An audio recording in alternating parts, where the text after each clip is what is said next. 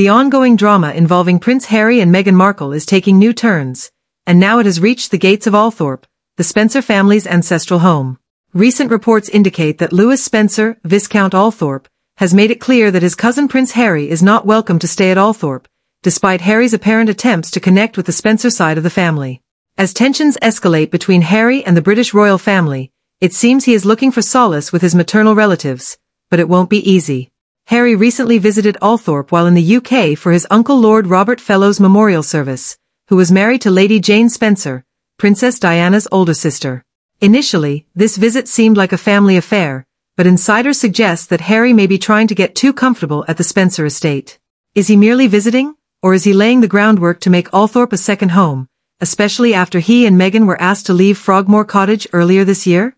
Reports from various podcasts speculate that he might have found a refuge at Althorp, away from the scrutiny of the British monarchy, given its deep personal significance for him as Princess Diana's childhood home and burial site, a sanctuary far removed from royal pressures.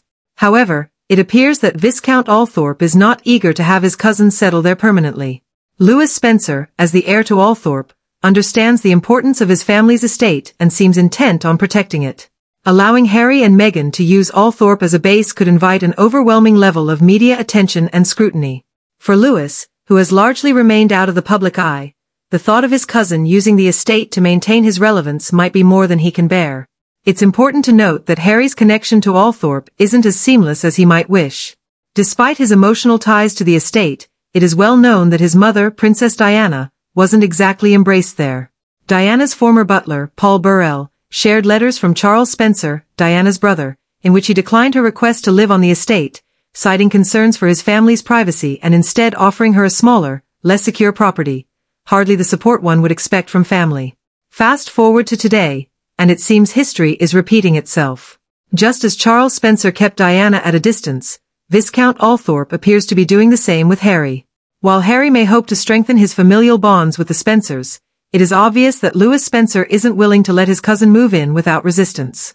Rumors suggest that Harry could be offered Worm Leighton, a much older Spencer property located far from the grandeur of Althorp.